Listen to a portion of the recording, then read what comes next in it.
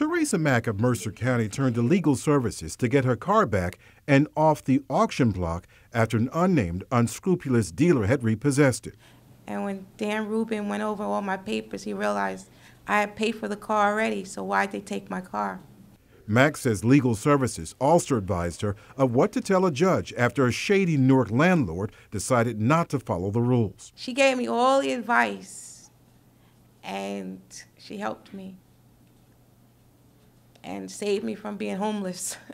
Mack told her stories at this Anti-Poverty Network of New Jersey news conference to cite examples of how cuts to legal services and other assistance to the poor could send the needy deeper into desperation and despair. So for them to cut the budget and not be able to help people that needs help, and it's just, I just can't believe it.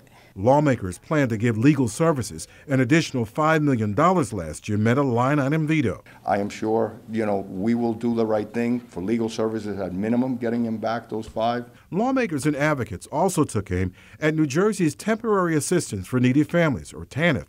It's been the same level, $424, since Ronald Reagan was president in 1987. That is the same year my family was leaving welfare in Camden County. It wasn't enough to survive on then. And I honestly don't know how families on Workforce New Jersey are able to survive on the same benefit amount that is now worth half of what it was in 1987. The network cited a United Way study showing the depths of the need. 37% of New Jerseyans are struggling to get by in our high-cost state when you include those who are below the federal poverty level and those who are considered working poor. I can relate. I walked in those shoes when a single mother raised me, so I know how those programs are a helping hand. And that is, in my opinion, heartless. New Jersey Policy Perspective says New Jersey has the 7th lowest TANF in the nation. The other thing that's so concerning about this is the most recent research has shown conclusively the effects of poverty on brain development. And so those effects can last a lifetime for these children. And we know in New Jersey, child poverty cost the state about $13 billion a year in increased crime, in worse health outcomes, and reduced productivity. So we either pay now or we pay much more later.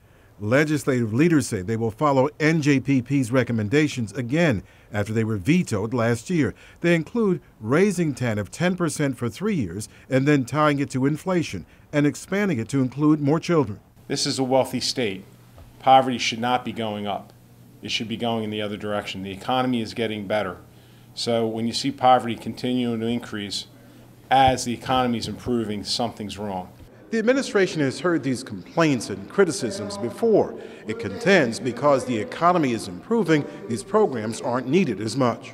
That is a very weak excuse. Brian Coolidge says he has 3 mental disorders and is grateful for public assistance at all levels. If I didn't have these resources, I would definitely be homeless. I would not get by. If I didn't have food stamps, my refrigerator would echo. The deadline to approve a 2018 state spending plan is June 30th. Michael Hill, NJTV News.